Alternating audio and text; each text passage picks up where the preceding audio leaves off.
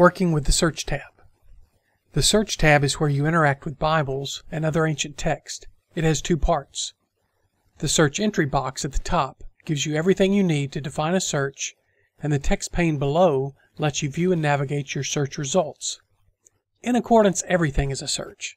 Any change you make in the search entry box will affect what is displayed in the text pane. When you first open a search tab, it will be set to search a particular Bible or text by verses, and the search field will be empty. When searching by verses, an empty search field tells Accordance to display every verse in the text pane. Select a book from the menu to navigate that book. The Go To box shows the verse at the top of the pane. Enter a different verse and hit the Enter or Return key to go there. Click here to move up or down one verse, chapter,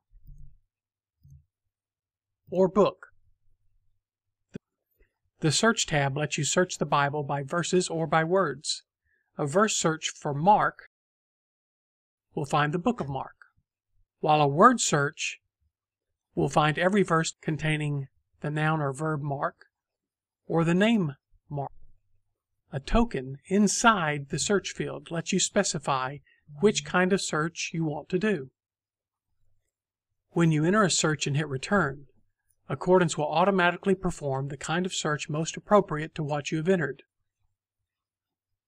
Enter a clear verse reference, and the token will switch to verses. Enter a word that is not a Bible book name, and the token will switch to words. Enter a word that also happens to be a book name, and the token will not change.